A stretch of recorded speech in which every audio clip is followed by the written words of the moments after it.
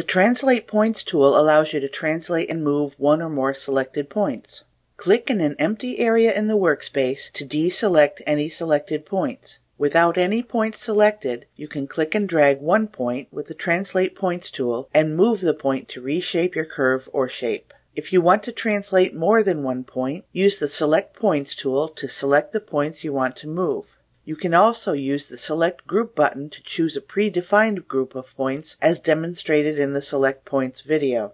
After you make your selection, switch to the Translate Points tool to move them together. If you want to move a whole shape, simply click in the center of the shape with the Translate Points tool to move the whole shape around.